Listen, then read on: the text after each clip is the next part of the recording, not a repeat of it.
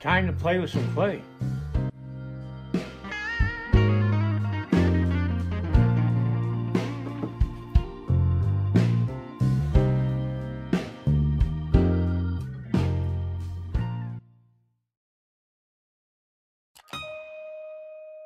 Alright, I got some monster clay today.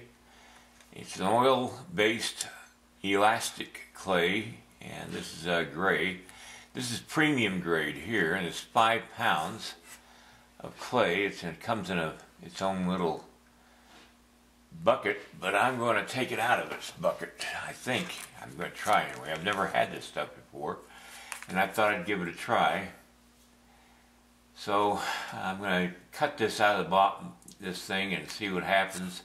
I cut a little piece of the clay out just to see what it was like, and I mean a real small piece. It feels pretty good. Anyway, I'll come back. Well, I managed to cut it out of its container, and that's so that I can heat it up and cut it into more manageable pieces. I'll put it under the light that I have over my container for clay and heat it up for a couple hours and see what happens. Alright, I've got it in this little container that I've supplied for it, and I got some tape in the way here. I want to put it right directly underneath the light. Got a lot of crap here in my studio. I haven't been in my studio for almost 3 weeks now, and I've had some skin problems. I don't know exactly what's causing it, but it's been a pain in the butt. But it's getting better, and it's what happens when you get up there in age, I guess. I'll be 74 this month, so it happens. You learn to live with it. But anyway, I'm just going to leave it underneath this 100-watt bulb in this swing arm lamp, and we'll see what happens in about 2 or 3 hours. And I'll come down and hopefully cut it up with this drywall cutter and see what happens. Alright, be back in about 3 hours. Alright, I've cut my first piece off. It probably didn't warm up enough to make a difference, but I figured, what the heck, might as well try it.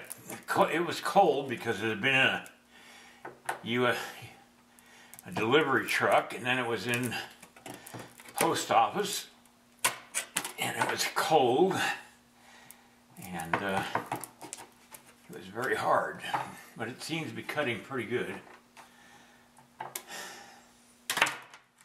It is picking up a lot of sawdust here. I don't know what that's from, probably from the last sculpture I had on here. Anyway, I like the color of this clay, and it doesn't have a real offensive smell either, and a lot of clays do. That's odd. Where's all this wood coming from?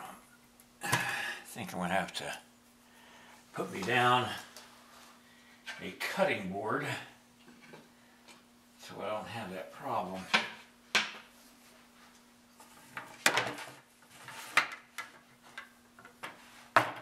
There we go. Now this barely is wide enough, or deep, wide enough this way to cut through the whole piece. This is a big, thick piece of clay. But this drywall spreader, or whatever they call these things, is perfect for cutting this into smaller pieces. And the reason I cut it in smaller pieces is so it heats up faster, and since it's winter here in Montana, And last night it got down to 18 degrees Fahrenheit. I need something to make it warm up quickly. Now, I guess you could keep it in the tub that it came in,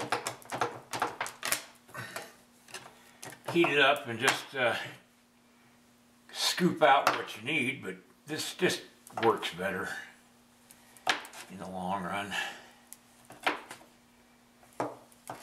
And this drywall tool makes it so much easier to cut apart. You're not wrecking your hands doing it. So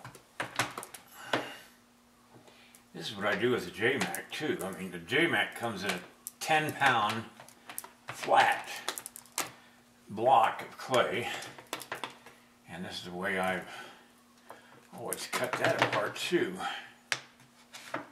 And it just makes it easier.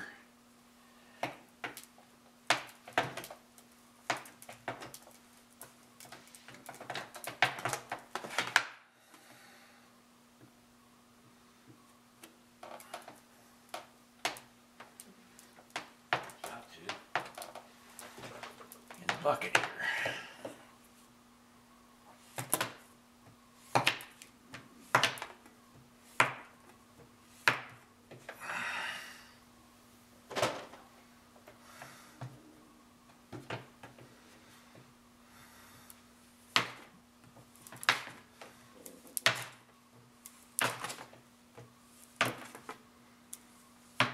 What I'm thinking of doing is doing a sculpture of a mountain man standing on a pinnacle of rock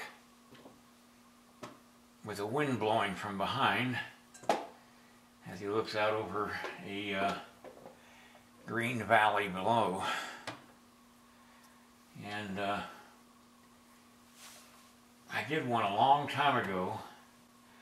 I'm going to use it as an example of what I'm going to probably do. I'm not going to do it exactly the same, because quite honestly I would rather have a little more interest done into the clay. But I'm going to probably do this mountain man standing, like I said, on a pinnacle of a hill or a mountain or some rocks. And I'm thinking about using a 24-inch true form armature, but I want to work out the design first, small, so that when I go large, it'll be more planned out.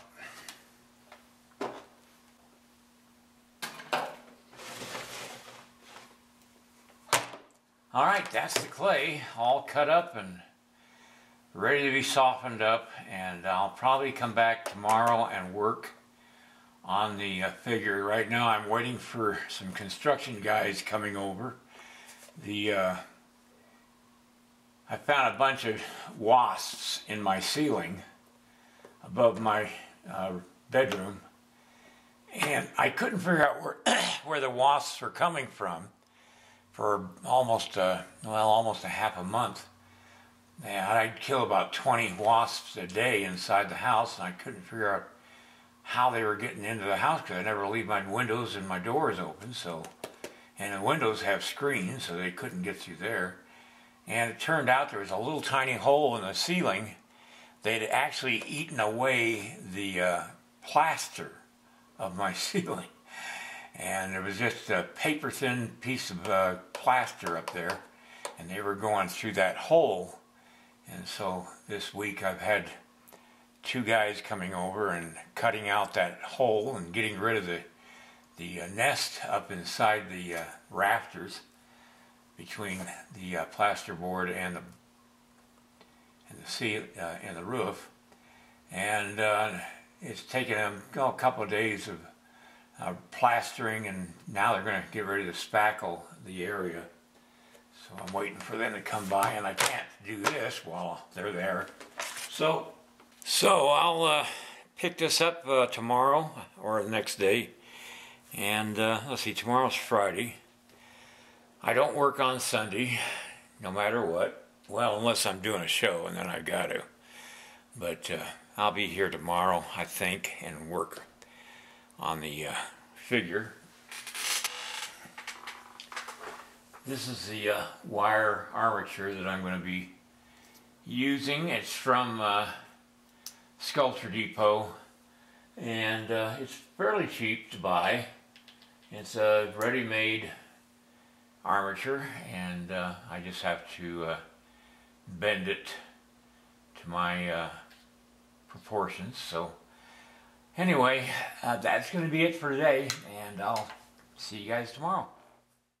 Give me a thumbs up and share my video, and then check out my instructional DVDs, the link down below this video. Alright, see you next time.